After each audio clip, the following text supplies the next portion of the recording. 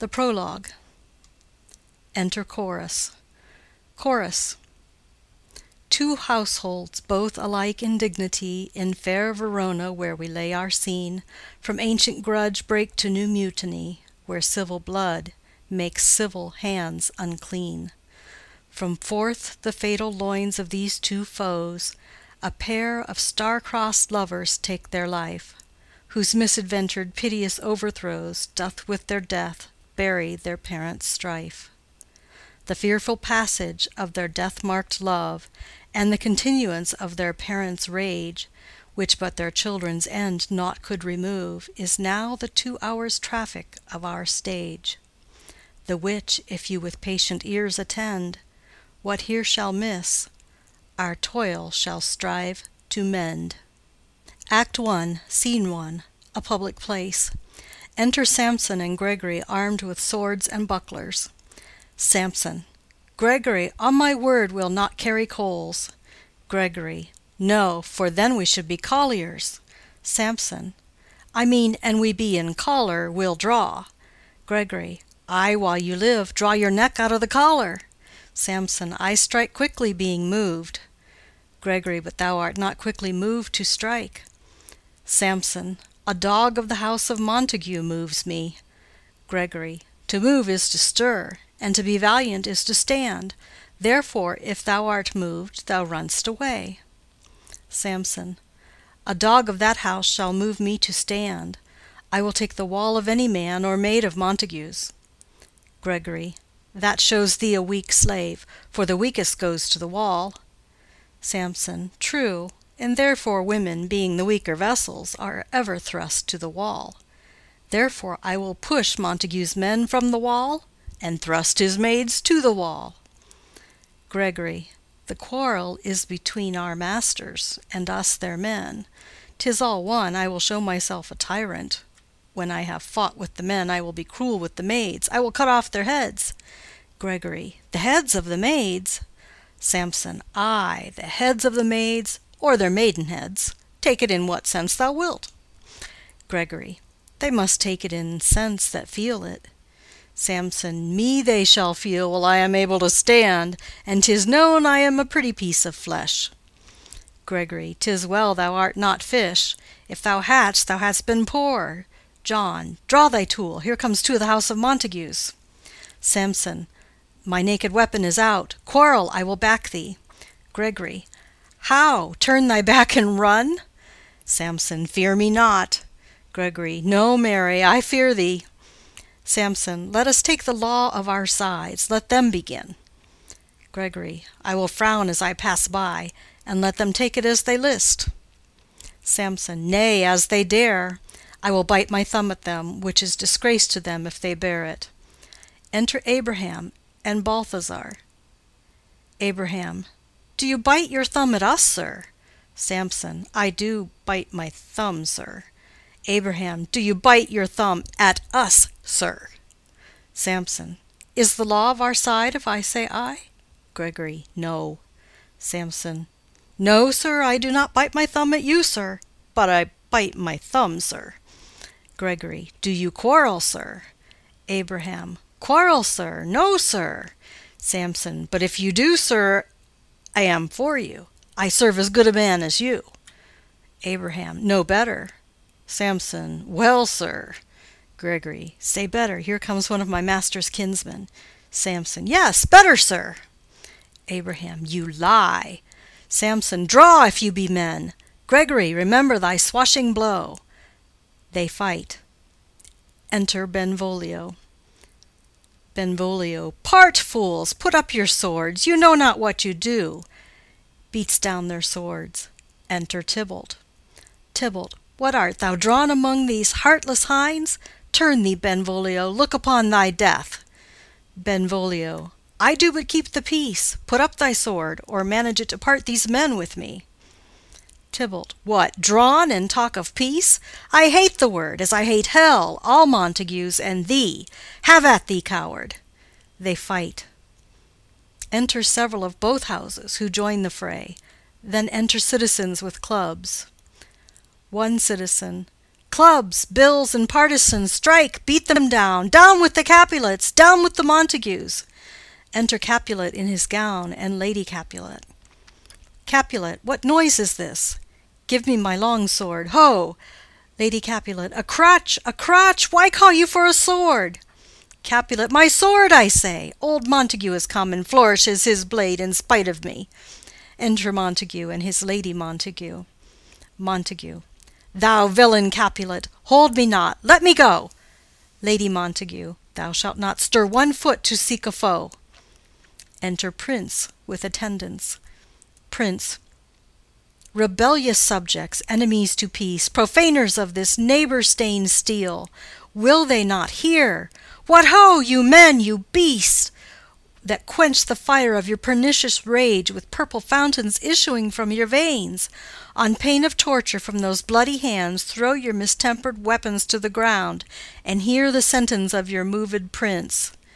3 civil brawls, bred of an airy word, by thee, old Capulet, and Montague, have thrice disturbed the quiet of our streets, and made Verona's ancient citizens cast by their grave beseeming ornaments, to wield old partisans, in hands as old, cankered with peace, to part your cankered hate.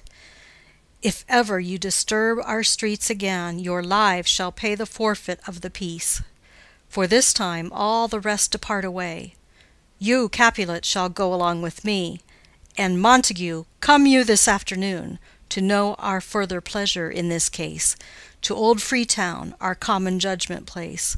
Once more, on pain of death, all men depart. Exit Prince and attendants, Capulet, Lady Capulet, Tybalt, citizens, and servants. Montague. Who set this ancient quarrel new abroach? Speak, nephew, were you by when it began? Benvolio. Here were the servants of your adversary and yours, close fighting ere I did approach. I drew to part them. In the instant came the fiery Tybalt with his sword prepared, which as he breathed defiance to my ears, he swung about his head and cut the winds, who, nothing hurt withal, hissed him in scorn. While we were interchanging thrusts and blows, came more, and fought on part and part, till the prince came, who parted either part. Lady Montague. Oh, where is Romeo? Saw you him to-day? Right glad I am he was not at this fray. Benvolio. Madam, an hour before the worshipped sun peered forth the golden window of the east, a troubled mind drave me to walk abroad, where, underneath the grove of sycamore, that westward rooteth from the city's side, so early walking did I see your son. Towards him I made, but he was ware of me, and stole into the covert of the wood. I, measuring his affections by my own, that most are busied when they're most alone, pursued my humor, not pursuing his, and gladly shunned who gladly fled from me. Montague. Many a morning hath he there been seen, with tears augmenting the fresh morning's dew, adding to clouds more clouds with his deep sighs. But all so soon as the all-cheering sun should in the farthest east begin to draw the shady curtains from Aurora's bed, away from light steals home my heavy son, and private in his chamber pens himself, shuts up his windows, locks fair daylight out, and makes himself an artificial night. Black and portentous must this humor prove, unless good counsel may the cause remove. Benvolio. My noble uncle, do you know the cause? Montague. I neither know it nor can learn of him. Benvolio. Have you importuned him by any means? Montague. Both by myself and many other friends. But he, his own affection's counselor, is to himself, I will not say how true, but to himself so secret and so close, so far from sounding and discovery, as is the bud bit with an envious worm ere he can spread his sweet leaves to the air, or dedicate his beauty to the sun.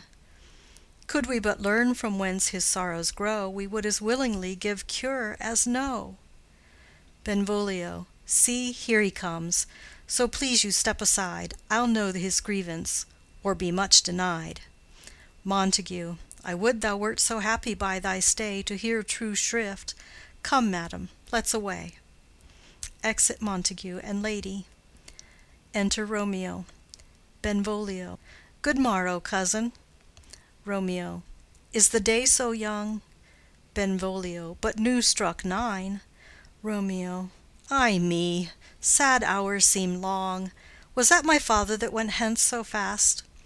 Benvolio. It was. What sadness lengthens Romeo's hours? Romeo. Not having that which having makes them short. Benvolio. In love? Romeo. Out. Benvolio. Of love?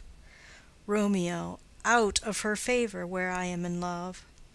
Benvolio. Alas, that love, so gentle in his view, should be so tyrannous and rough in proof. Romeo. Alas, that love, whose view is muffled still, should without eyes see pathways to his will. Where shall we dine? O me! What fray was here? Yet tell me not, for I have heard it all. Here's much to do with hate, but more with love.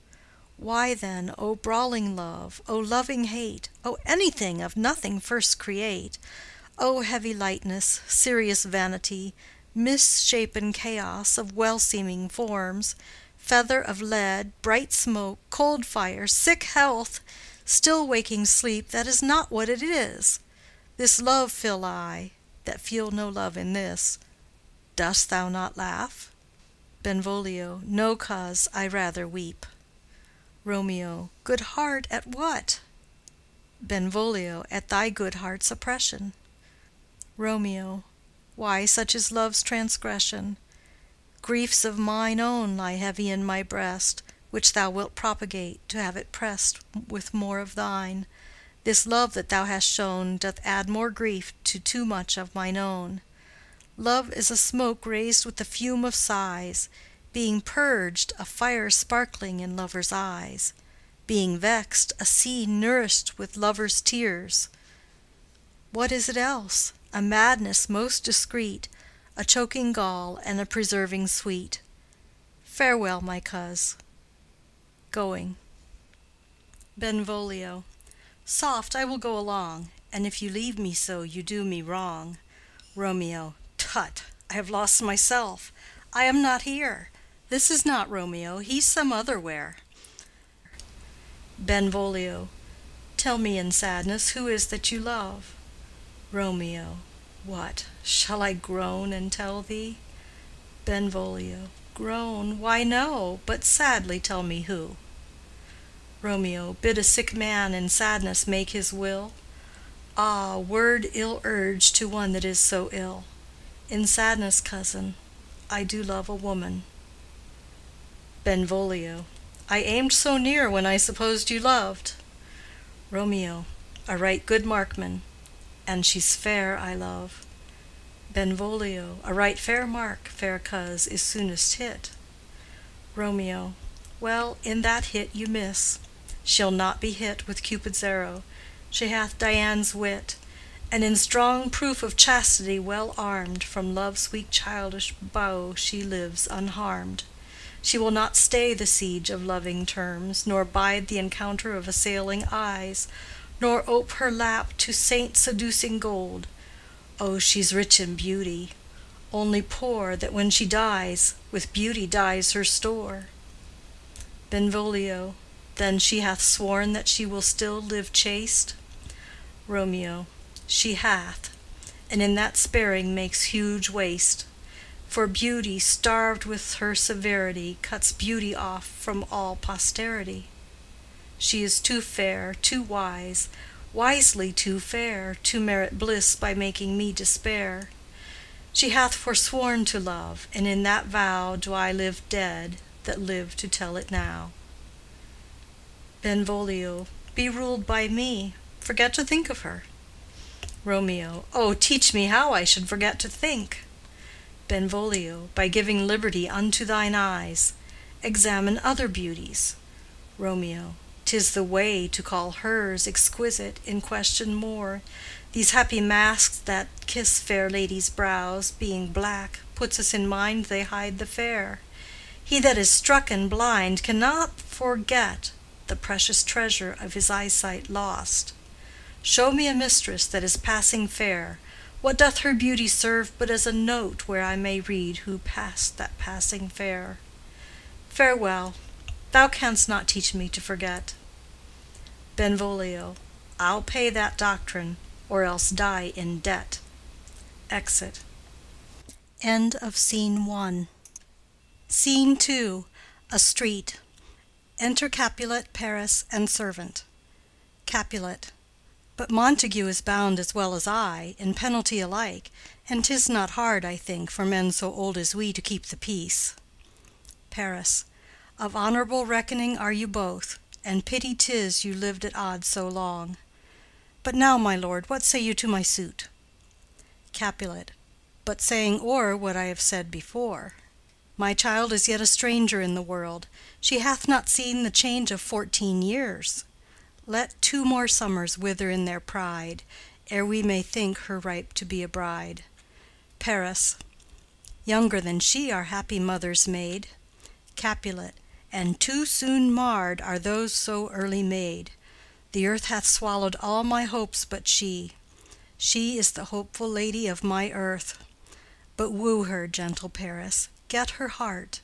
My will to her consent is but a part. And she agree, within her scope of choice lies my consent and fair according voice. This night I hold an old accustomed feast, whereto I have invited many a guest, such as I love. And you among the store, one more most welcome makes my number more. At my poor house look to behold this night earth-treading stars that make dark heaven light. Such comfort as do lusty young men feel, when well-apparelled April on the heel of limping winter treads, even such delight among fresh female buds shall you this night inherit at my house. Hear all see, and like her most whose merit most shall be, which among view of many, mine being one, may stand in number, though in reckoning none. Come, go with me. Go, sirrah, trudge about through fair Verona, find those persons out whose names are written there, gives a paper, and to them say, my house and welcome on their pleasure stay. Exit Capulet and Paris. Servant. Find them out whose names are written here. It is written that the shoemaker should meddle with his yard, and the tailor with his last, the fisher with his pencil, and the painter with his nets. But I am sent to find those persons whose names are here writ, and can never find what names the writing person hath here writ. I must to the learned, in good time. Enter Benvolio and Romeo. Benvolio. Tut, man, one fire burns out another's burning. One pain is lessened by another's anguish. Turn giddy, and be holp by backward turning. One desperate grief cures with another's languish. Take thou some new infection to thy eye, and the rank poison of the old will die. Romeo. Your plantain leaf is excellent for that. Benvolio. For what, I pray thee? Romeo. For your broken shin. Benvolio. Why, Romeo, art thou mad? Romeo. Not mad, but bound more than a madman is, shut up in prison, kept without my food, whipped and tormented and— Good end, good fellow. Servant. God gi' good end. I pray, sir, can you read? Romeo. Ay, mine own fortune in my misery. Servant. Perhaps you have learned it without book, but I pray, can you read anything you see? Romeo. Ay, if I know the letters and the language. Servant. Ye say honestly. Rest you merry. Romeo. Stay, fellow, I can read. Reads. Signor Martino and his wife and daughters, County Anselmo and his beauteous sisters, the lady widow of Vitruvio, Signor Placentio and his lovely nieces, Mercutio and his brother Valentine, mine uncle Capulet, his wife and daughters, my fair niece Rosaline, Livia, Signor Valentio and his cousin Tybalt, Lucio and the lively Helena. A fair assembly. Gives back the paper. Whither should they come? Servant. Up. Romeo. Whither? Servant. To supper, to our house. Romeo. Whose house? Servant. My master's. Romeo. Indeed, I should have asked you that before. Servant. Now I'll tell you without asking. My master is the great rich Capulet, and if you be not of the house of Montagues, I pray come and crush a cup of wine. Rest you merry. Exit. Benvolio. At this same ancient feast of Capulets sups the fair Rosaline, whom thou so lovest, with all the admired beauties of Verona. Go thither, and with unattainted eye compare her face with some that I shall show, and I will make thee think thy swan a crow. Romeo. When the devout religion of mine eye maintained such falsehood, then turn tears to fires, and these, who often drowned, could never die, transparent heretics, be burnt for liars. One fairer than my love? The all-seeing sun ne'er saw her match since first the world begun. Benvolio. Tut, you saw her fair, none else being by, herself poised with herself in either eye. But in that crystal scales let there be weighed your lady's love against some other maid, that I will show you shining at this feast, and she shall scant show well that now shows best. Romeo. I'll go along, no such sight to be shown, but to rejoice in splendor of mine own. Exit. Scene 3. Room in Capulet's house.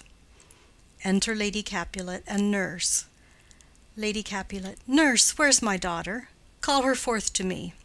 Nurse. By my maidenhead, at 12-year-old I bade her come. What, lamb? What, ladybird? God forbid! Where's this girl? What, Juliet? Enter Juliet. Juliet. How now, who calls? Nurse. Your mother. Juliet. Madam, I am here. What is your will? Lady Capulet. This is the matter. Nurse, give leave a while. We must talk in secret. Nurse, come back again. I have remembered me. Thou's hear our counsel. Thou knowest my daughter's of a pretty age. Nurse. Faith, I can tell her age unto an hour. Lady Capulet. She's not 14. Nurse. I'll lay 14 of my teeth, and yet to my teen be it spoken, I have but 4. She is not 14. How long is it now to Lammastide? Lady Capulet. A fortnight and odd days. Nurse. Even or odd, of all the days in the year, come Lammas Eve at night shall she be 14. Susan and she, God rest all Christian souls, were of an age. Well, Susan is with God. She was too good for me. But, as I said, on Lammas Eve at night shall she be 14. That shall she, Mary. I remember it well.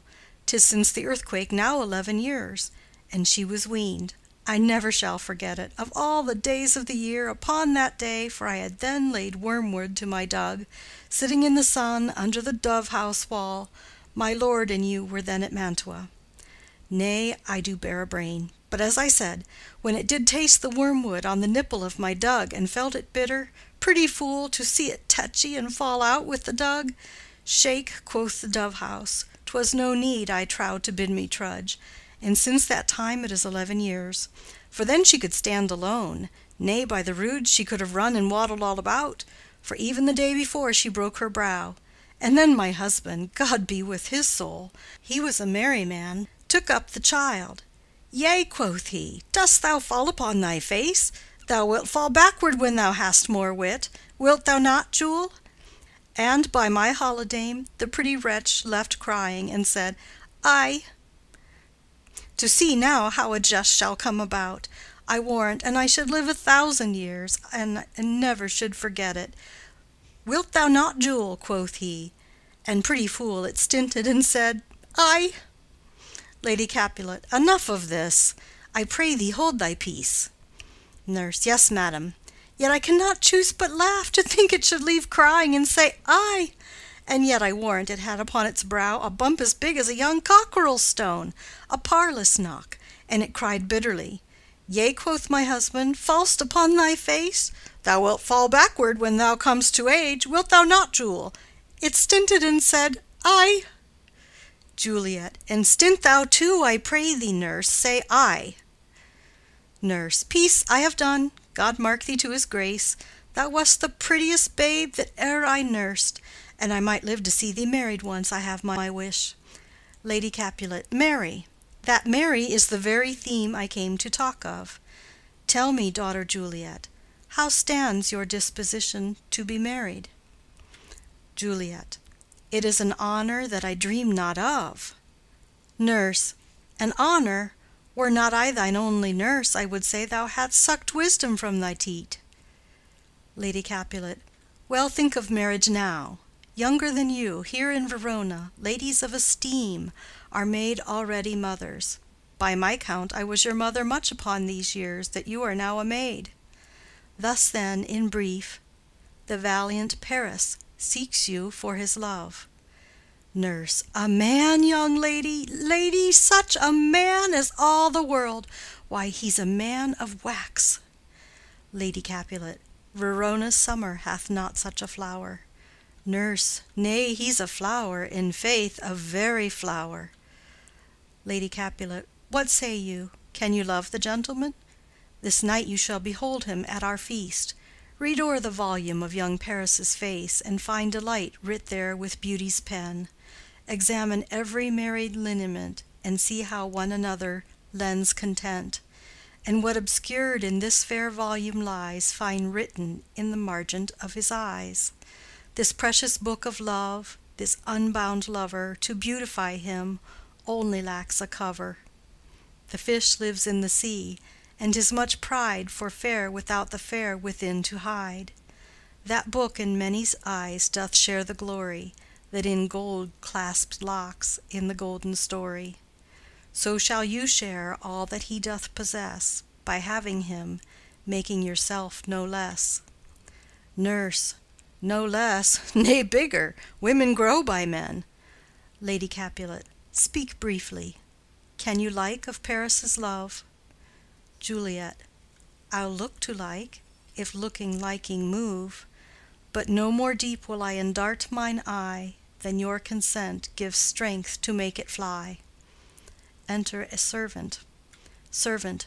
Madam, the guests are come, supper served up, you called, my young lady asked for, the nurse cursed in the pantry, and everything in extremity.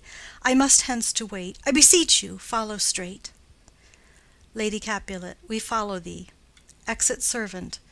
Juliet, the county stays.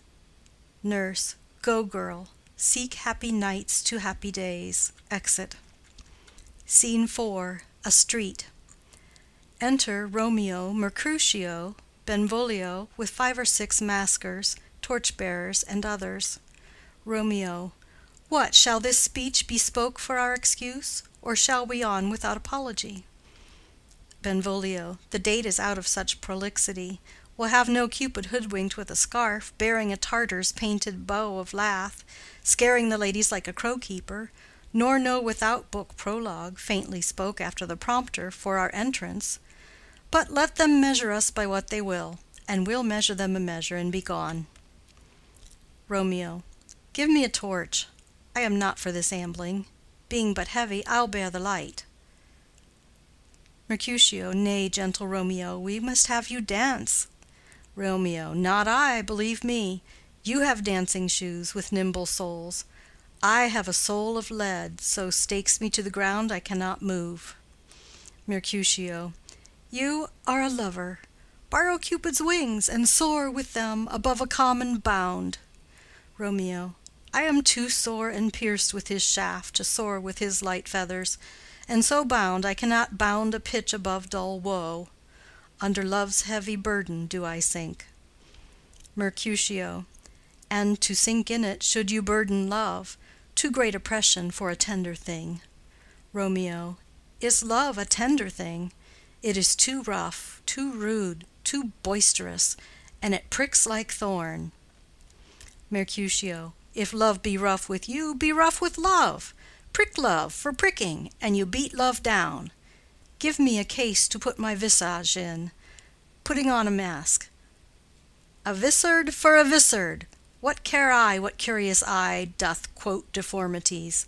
Here are the beetle brows, shall blush for me. Benvolio. Come, knock and enter, and no sooner in but every man betake him to his legs. Romeo. A torch for me. Let wantons, light of heart, tickle the senseless rushes with their heels. For I am proverbed with the grandsire phase. I'll be a candle holder, and look on. The game was ne'er so fair, and I am done. Mercutio. Tut! Done's the mouse, the constable's own word. If thou art done, we'll draw thee from the mire of this, sir, reverence, love, wherein thou stickest up to the ears. Come, we burn daylight. Ho! Romeo. Nay, that's not so. Mercutio. I mean, sir, in delay we waste our lights in vain, like lamps by day. Take our good meaning, for our judgment sits 5 times in that ere once in our 5 wits. Romeo. And we mean well in going to this mask, but 'tis no wit to go. Mercutio. Why, may one ask? Romeo. I dreamt a dream to-night. Mercutio. So did I. Romeo. Well, what was yours? Mercutio. That dreamers often lie. Romeo. In bed asleep, while they do dream things true. Mercutio. Oh, then, I see Queen Mab hath been with you. She is the fairy's midwife, and she comes in shape no bigger than an agate stone on the forefinger of an alderman, drawn with a team of little atomies athwart men's noses as they lie asleep. Her wagon spokes made of long spinners' legs, the cover of the wings of grasshoppers, the traces of the smallest spider's web, the collars of the moonshine's watery beams, her whip of cricket's bone, the lash of film, her wagoner a small gray-coated gnat, not half so big as a round little worm pricked from the lazy finger of a maid. Her chariot is an empty hazelnut, made by the joiner squirrel or old grub, time out of mind the fairies' coachmakers. And in this state she gallops night by night through lovers' brains, and then they dream of love. Or courtiers' knees that dream on courtesies straight, or lawyers' fingers who straight dream on fees, or ladies' lips who straight on kisses dream, which oft the angry Mab with blisters plagues, because their breaths with sweetmeats tainted are. Sometimes she gallops o'er a courtier's nose, and then dreams he of smelling out a suit. And sometimes comes she with a tithe-pig's tail, tickling a parson's nose as he lies asleep. Then dreams he of another benefice. Sometimes she driveth o'er a soldier's neck, and then dreams he of cutting foreign throats, of breaches, ambuscados, Spanish blades, of health's 5 fathom deep, and then anon drums in his ear, at which he starts and wakes, and being thus frightened swears a prayer or two, and sleeps again. This is that very Mab that plats the manes of horses in the night, and bakes the elf-locks in foul sluttish hairs, which once entangled much misfortune bodes. This is the hag, when maids lie on their backs, that presses them, and learns them first to bear, making them women of good carriage. This is she. Romeo. Peace, peace, Mercutio, peace. Thou talk'st of nothing.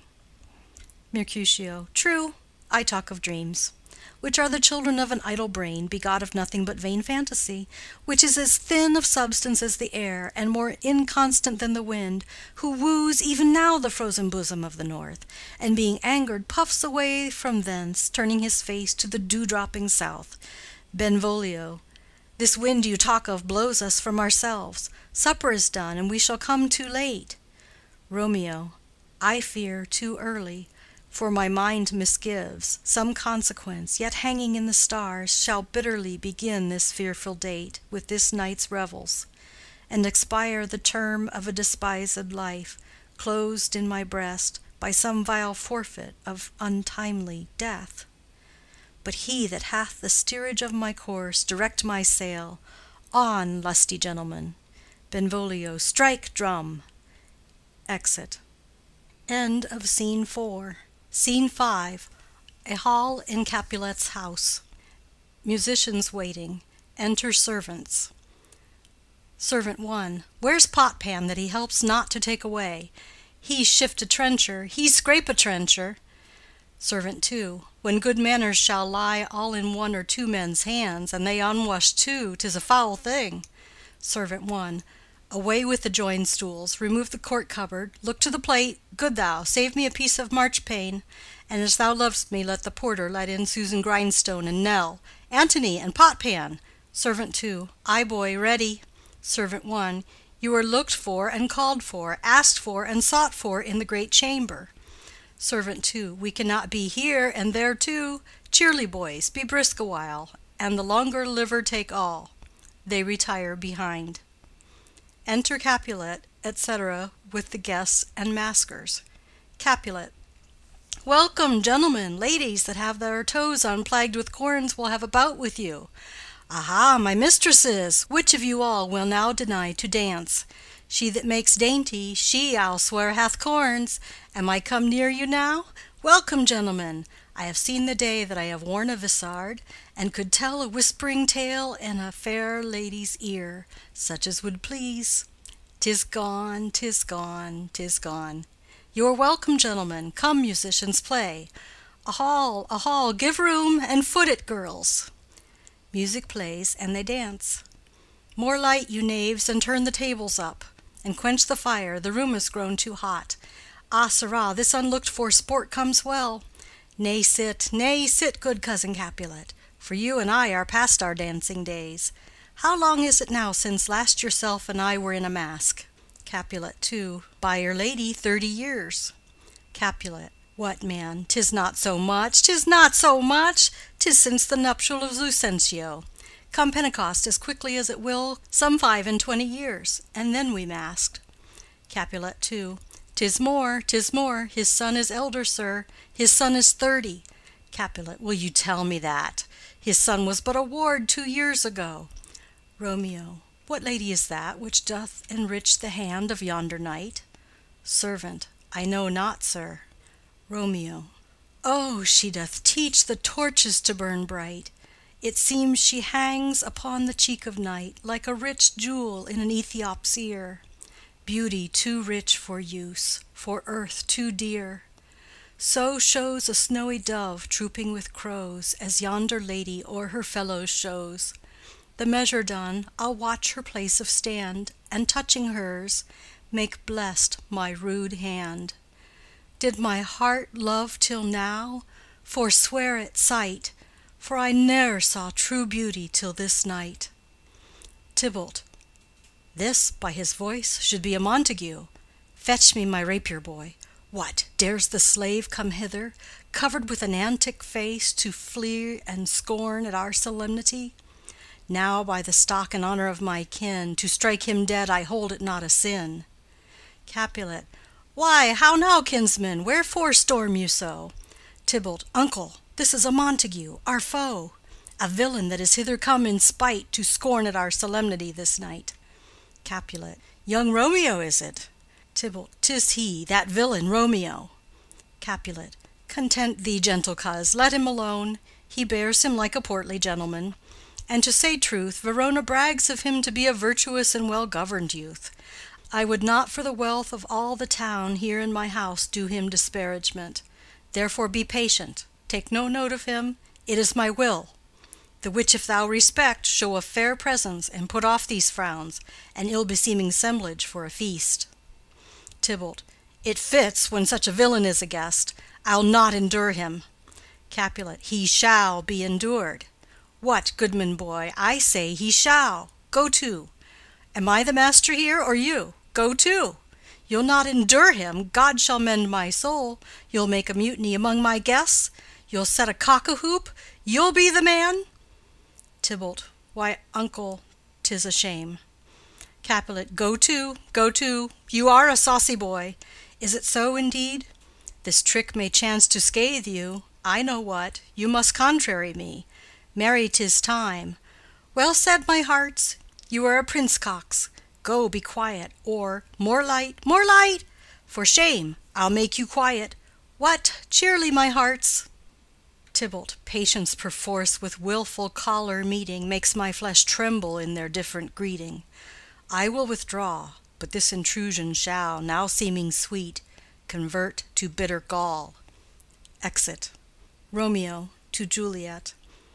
If I profane with my unworthiest hand this holy shrine, the gentle fine is this: my lips, two blushing pilgrims, ready stand to smooth that rough touch with a tender kiss. Juliet. Good pilgrim, you do wrong your hands too much, which mannerly devotion shows in this: for saints have hands that pilgrims' hands do touch, and palm to palm is holy palmer's kiss. Romeo. Have not saints lips, and holy palmers too? Juliet. Ay, pilgrim, lips that they must use in prayer. Romeo. O then, dear saint, let lips do what hands do. They pray, grant thou, lest faith turn to despair. Juliet. Saints do not move, though grant for prayer's sake. Romeo. Then move not, while my prayer's effect I take. Thus from my lips, by thine my sin is purged. Kisses her. Juliet. Then have my lips the sin that they have took. Romeo. Sin from my lips? O trespass sweetly urged, give me my sin again. Juliet. You kiss by the book. Nurse. Madam, your mother craves a word with you. Romeo. What is her mother? Nurse. Merry bachelor, her mother is the lady of the house, and a good lady, and a wise and virtuous. I nursed her daughter that you talked withal. I tell you, he that can lay hold of her shall have the chinks. Romeo. Is she a Capulet? O dear account, my life is my foe's debt. Benvolio. Away, begone, the sport is at the best. Romeo. Ay, so I fear, the more is my unrest. Capulet. Nay, gentlemen, prepare not to be gone. We have a trifling foolish banquet towards. Is it e'en so? Why then, I thank you all. I thank you, honest gentlemen. Good night. More torches here. Come on then, let's to bed. Ah, sirrah, to second Capulet. By my fay, it waxes late. I'll to my rest. Exit all but Juliet and nurse. Juliet. Come hither, nurse. What is yon gentleman? Nurse. The son and heir of old Tiberio. Juliet. What's he that now is going out of door? Nurse. Marry, that I think be young Petruchio. Juliet. What's he that follows there, that would not dance? Nurse. I know not. Juliet. Go ask his name. If he be married, my grave is like to be my wedding bed. Nurse. His name is Romeo, and a Montague, the only son of your great enemy. Juliet. My only love, sprung from my only hate, too early seen unknown, and known too late. Prodigious birth of love it is to me, that I must love a loathed enemy. Nurse. What's this? What's this? Juliet. A rhyme I learned even now of one I danced withal. One calls within, Juliet. Nurse. Anon, anon. Come, let's away. The strangers all are gone. Exit. Enter chorus. Chorus. Now old desire doth in his deathbed lie, and young affection gapes to be his heir. That fair for which love groaned for and would die, with tender Juliet matched, is now not fair. Now Romeo is beloved, and loves again, alike bewitched by the charm of looks. But to his foe supposed he must complain, and she steal love's sweet bait from fearful hooks. Being held a foe, he may not have access to breathe such vows as lovers used to swear. And she as much in love, her means much less to meet her new beloved anywhere. But passion lends them power, time means to meet, tempering extremities with extreme sweet. Exit. End of Scene 5. End of Act 1.